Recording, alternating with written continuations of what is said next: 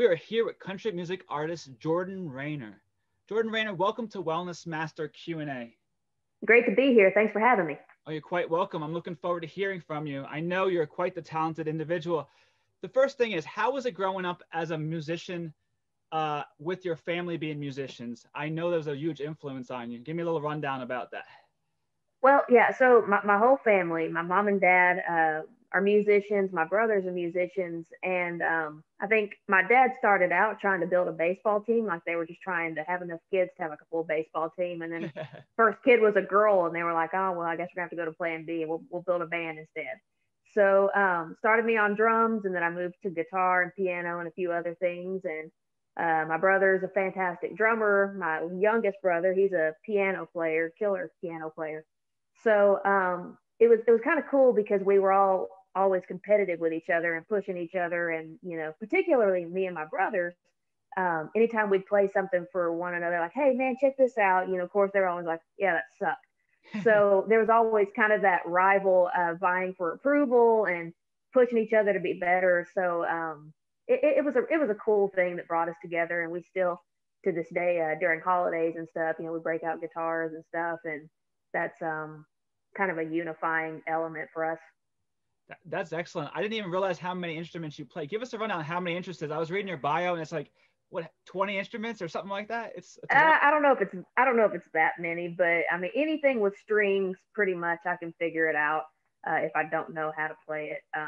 But yeah, just I mean like banjo, dobro, guitar, bass, drums, piano, that kind of thing. Those are the main ones. But like I said, if it's got strings, if I tinker with it long enough, I can get something out of it. So. And you're self-taught, is that correct? Yeah, because I was too stubborn to take lessons. Well, that's great. From being self-taught is very challenging because I try, and that's not happening. Yeah. Well, it just takes a lot of discipline and very little social life. So if you don't have friends, you got something special there. So. Are you one of those people like my friend that would sleep with the guitar, wake up in the middle of the night and start jamming?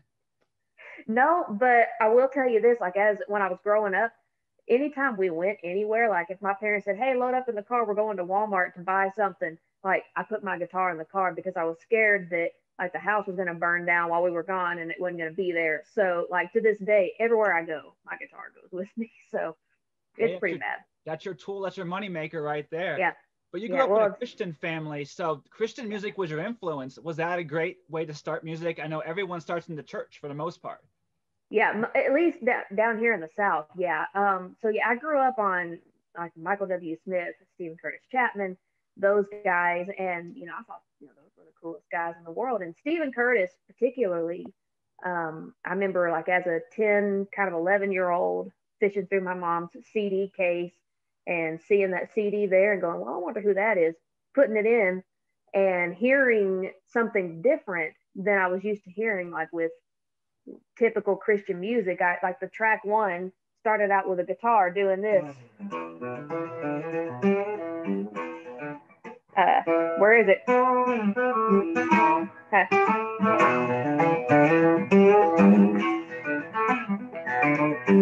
And I was like, well, what in the world is that? It was like it had like actual playing, and I was like, Funky well, stuff. I gotta, yeah, because Christian music doesn't really have that. I mean, country has a lot of picking and stuff in it. So I was like, who's the Stephen Curtis Chapman guy? So I listened.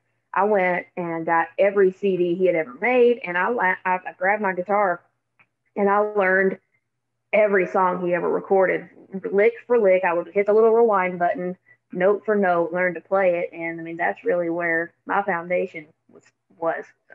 That's awesome. That was a really great example right there. That's the main thing. Is I'm assuming for you is music for you is therapeutic. Is that correct? And like healing, does that make you feel better to write a song or put your emotions and passion into a song? Yeah, I mean, honestly, it really was growing up. Music was kind of my way to emote and express anything that I was going through. And as I've gotten older and kind of my career has unfolded, the writing side of it has probably become even more therapeutic than the music side of it. Because it's like the playing. I'm a session guitarist as well. I've played on other people's records and I do that a lot. So that's kind of become work, but the writing has moved and become a release. And so um, I not only write lyrics, but I mean, I do creative writings. For the last 5 years, I've written one short story a day. I haven't missed a day. So it's just a way to, yeah, kind of get all that life experience and angst and frustration out. What's your favorite instrument out of all the instruments that you know? I'm assuming, but I'm gonna let you say it. So Favorite instrument to play or to hear played? oh, to play yourself. To, well, guitar, yeah. Guitar, definitely. Yeah. Are you electric fan or acoustic fan? I'm an acoustic fan just because of my own limitations. I wish so bad that I had that um, gene in me that could rip an electric guitar. I want to be that so bad, and I work really hard at it. It just has never clicked for me. Some people, they said like, "Hey, it's like riding a bike. One day it'll just click." 30 years, it's never clicked. So I stick with acoustic just due to my talent pool. But picking is very challenging. I know a lot of people that have a hard time picking and individual note placement, jazz scales. Yeah. That is complicated. That's not easy either.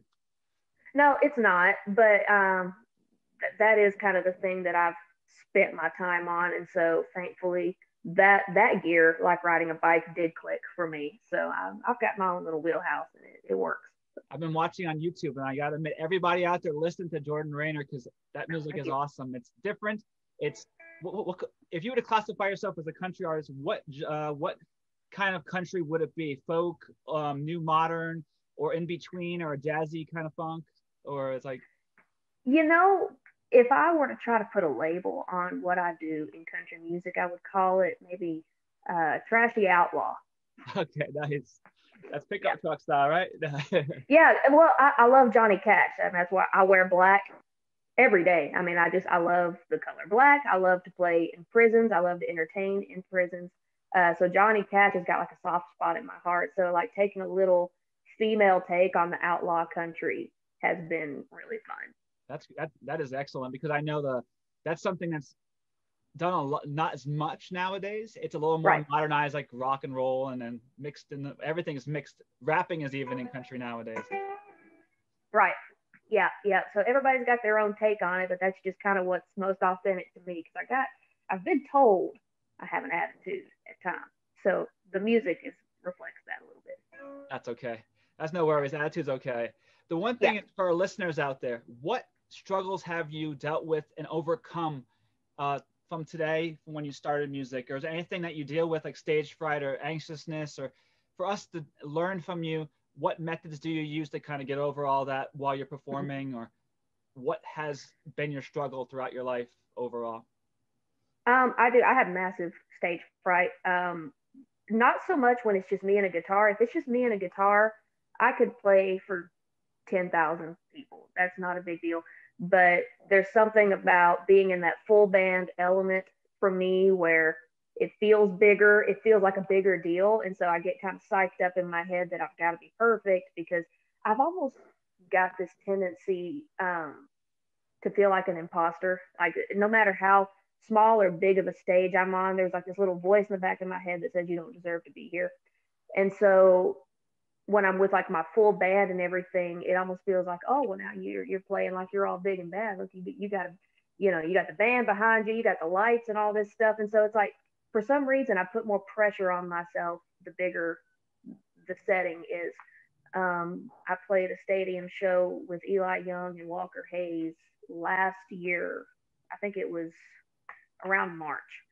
And so it was really surreal being backstage.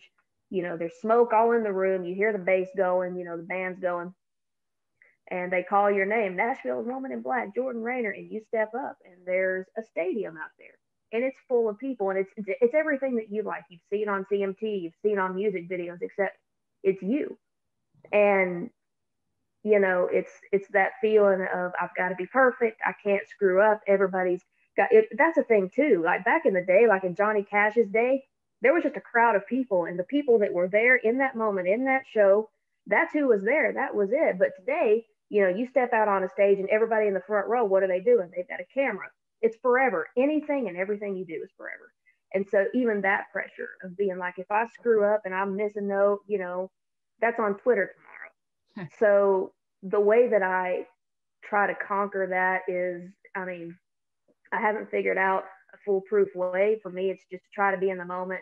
I'll find one person, maybe one or two people in the crowd that are really into it, and I'll kind of lock in and I'll play with them and be like, okay, I like your energy. You're here. You've got the right attitude. Let me feed off of that attitude. And I take as much as I give. And that tends to help, is just to kind of focus on one person, smirk at them, play with them a little bit, and they play back. And that's a way to kind of get out of your own head and out there where you're supposed to be. I've heard that from a lot of people. For performers, look at an audience member, play to people in the back of the room, to the left, to the right. You really they want the connection with you, and that's really important.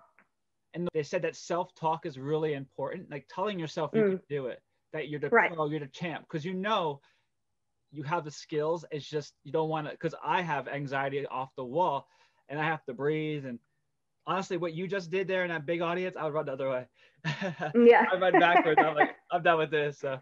Right. That's why I'm asking you, for other people listening out there that really want to get good at performing, the coping mechanisms, that's the biggest part. What in your head do you do? Is there anything special that you kind of imagine besides playing to a person? Is there anything that help you breathe, or counting, or anything skill-wise that help you? You know, honestly, at this point, like while the show's going on, it's kind of a blur for me. Like it's so chaotic and it's so quick moving that I don't have time. So all the prep and all the self-talk, all the breathing, it's kind of done beforehand in the green room backstage. It's, getting yourself, it's kind of like going out on a football field or in any competition where like you got to get your headspace right. It's breathing. It's,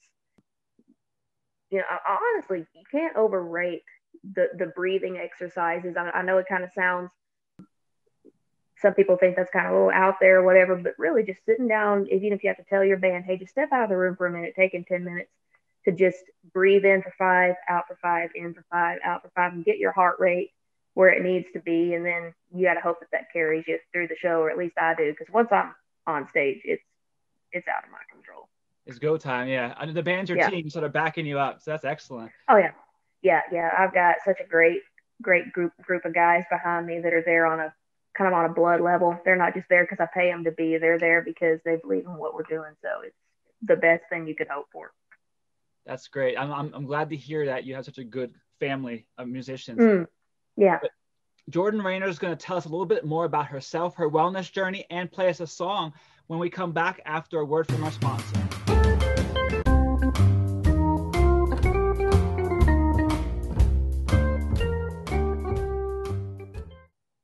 We're back, and we're with Jordan Rayner, country music artist. Jordan, give us a little rundown about your health and wellness and what you do to stay fit, and what's your exercise of choice that keeps you going or that you enjoy to keep yourself fit. Well, I mean, honestly, you're a big part of my fitness journey. You have been for the better half of a year over the last 6 months or so. And so I'm really grateful that I've gotten to know you, not just as a trainer, but as a friend. My experience with you has been extremely encouraging. It's been extremely patient. I'm somebody that when I'm vulnerable, if I'm doing something that I'm not particularly good at, I still have that performance anxiety of I'm going to make a fool of myself. And when I'm working out, even with you, there have been days where I just get so in my head that it's almost crippling. And for you to have had the patience to walk through that with me, to give me other options as far as, like you said, self-talk and that kind of thing, that's been really, really great. But health and wellness, I grew up in a family where we didn't take that into account at all. We ate whatever we wanted, whenever we wanted, how much of it we wanted every day. And that's how I grew up. And a few years ago, I just kind of hit a breaking point. I was about 50 pounds overweight and I was miserable. I didn't feel good about myself. Didn't like anything I tried on, and I was like, you know what? Not only do I just not look good, but like when I'm doing shows, I'm out of breath. I don't feel good. I mean, like I've got to be moving, playing, and singing, and that takes breath. That takes, fitness. And so I lost 50 pounds on my own, just going on the treadmill, going out for a walk every day, eating 4 or 5 small meals a day, about 100 calories each, and then one decent meal in the evening. And I did that for about a year and a half, and I've dropped about 50 pounds. And COVID hit, and I put about 10 back on that I really am not happy about, and I'm trying to work those off right now. But kickboxing has been my main new way, thanks to you. Again, you're the one that introduced me to that, and it's been a way for me to kind of feel badass and find a new way to move my body and challenge myself mentally, physically. So that's been like my new outlet over the last few months. Yeah, you should see Jordan in the gym when we kickbox together. She kicks that bag to no that bag is done. That's really good. I was about to say kickboxing because I know that's one of the things that you enjoy the most, and you have a punching bag, you have the boxing gloves, and it's a great outlet for de-stressing. So anyone out there that wants to reduce stress, get into some type of kickboxing or some type of movement-oriented activity. Right, especially if you're a high emotion person where like you experience like a physiological response from the amount of emotions that go through your body. Having a physical outlet is so important, and that has helped me through several like anxiety episodes, anger episodes, because I just came off a divorce, man. I got some stuff I'm working through, and so that bag has been almost as important as a guitar. That's great. So you don't want to punch the guitar, right? No. I can't afford that. I understand. Not like those heavy metal guys that smash it on stage. Right? Yeah, those guys have endorsements and they get supplied with a new guitar every night. Must be nice. Exactly. For musicians, do you think every musician should exercise on the road and even at home to better themselves as well as perform better, and just for general longevity so that they don't get sick on stage or something bad happen to them while they're in their career?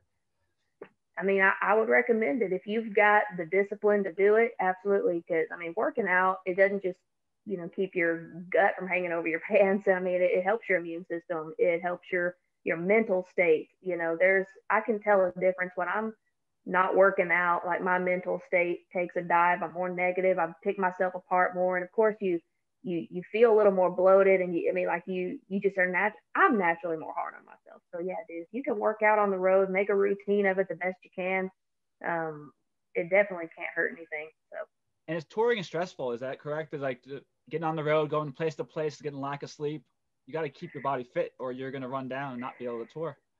Absolutely. I did a stint last year before COVID hit, and I mean, every night we were in a different town, and we were either on a train, bus, or a plane, twice a day. We were there getting off a plane in the morning, setting up for a show, and then leaving and getting on a plane that night and going somewhere else. Or, I mean, it's demanding. And even if you're not, necessarily going that hard, maybe you're doing 1 or 2 shows a month, and, you're driving yourself to them, you've got to have that stamina to be able to perform and to stay positive, to keep up with your social media. Social media is such a big thing now. So, I mean, it's just, there's something about working out that increases your overall drive to stay active.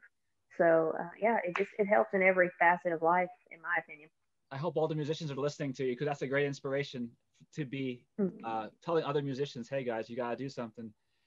I mean, you do. I mean, dadgummit. I mean, I'm not a gym rat by any stretch. I mean, shoot, I'm not a 7 days a week, but I do try at least 3 or 4 days a week to get in the gym, at least hit the treadmill for an hour, lift a few weights, and just get those endorphins going. And it goes a long way. It definitely does. And I do appreciate you putting all the hard work in and working out. I saw that you were a published musician, and you wrote with some big names. Give us a little rundown about that, how exciting it was to see someone that you looked up to and like, oh, I'm riding with them today. Man, I still just, I'm continually amazed at the rooms that I stumble into. One of the highlights for me a couple of years ago was I was doing a show, and Craig Morgan was there in the audience, and I didn't know that he was. So I finished my show, then I went backstage, and Craig Morgan was standing backstage, and of course him and his little sideways smile goes, "Hey, Jordan Rayner, my name's Craig Morgan. I really enjoyed your show, And I was like, you don't have to introduce yourself to me. I know who you are. And he said, man, I'd love to write with you sometime. We need to write us a song. And I was like, okay. And he took my phone out of my hand, put his number in my phone. And he said, okay, just call me up and we'll write one. And I thought, okay, cool. I thought he'll never remember me. And I texted him like the next day, and he said, yeah, man, me and my buddies we're headed out on the tour bus to Ohio tomorrow. Why don't you hop on the bus and we'll write? And I wound up on a tour bus with Craig Morgan writing a song on the way to Ohio. Wow. The right So place I mean, at the that right was like, time. huh? The right place at the right time. Right place, right time. And that's kind of how, my whole career has been. It's just kind of luck of the draw.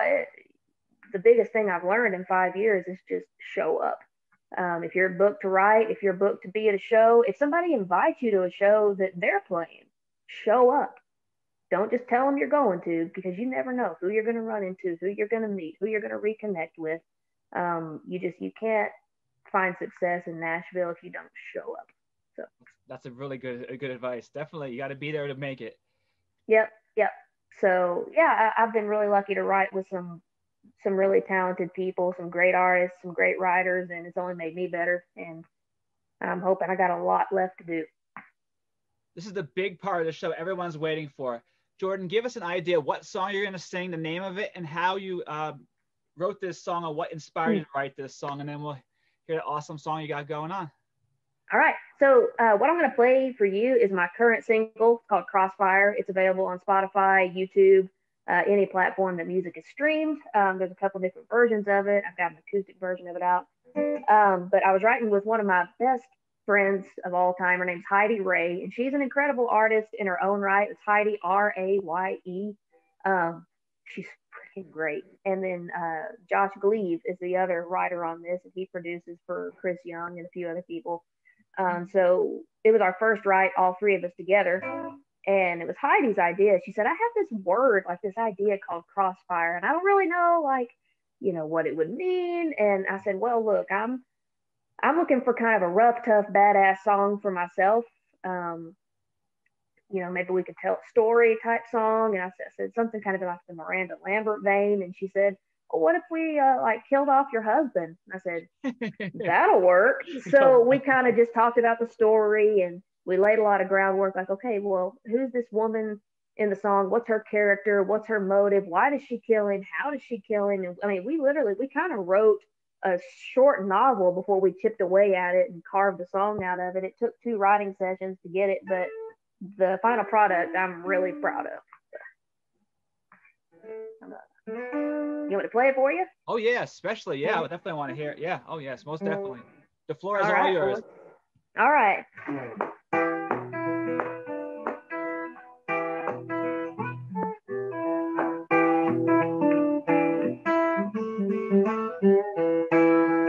On my knee, minding my business, hanging clothes on the line, watching him sneaking out of her kitchen, getting sugar on the side. When he came home, I had his whiskey waiting like I do every night.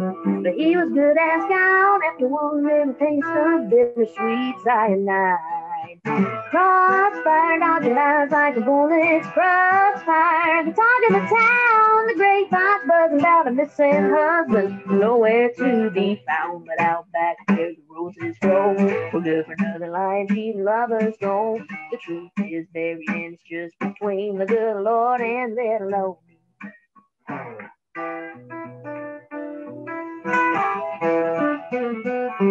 Sheriff says, sure smells funny, and I ain't shed a tear. And the preacher says he ain't seen me on a Sunday since the fool disappeared. Now Betty Lou said she saw me with a shovel, and Mary Jo heard a shot. Rumors fly about a drag-out struggle, but gossip's all they got. Crossfire, dodging eyes like bullets, crossfire. The talk of the town, the grapevines buzzing about a missing husband. Nowhere to be found but out back where the roses grow. Looking for another life, cheating lovers know. The truth is buried and it's just between the good Lord and little me.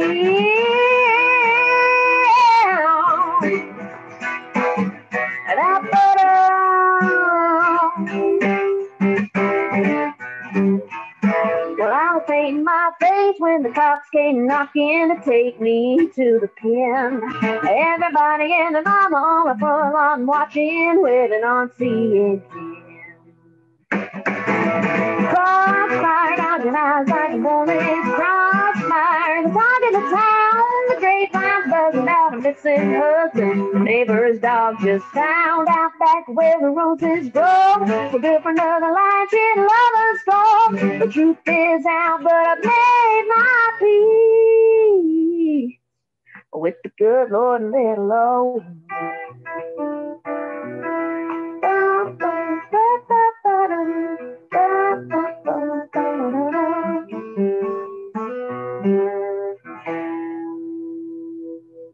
Very nice. Very, very nice. Thanks. Everybody go and download that single.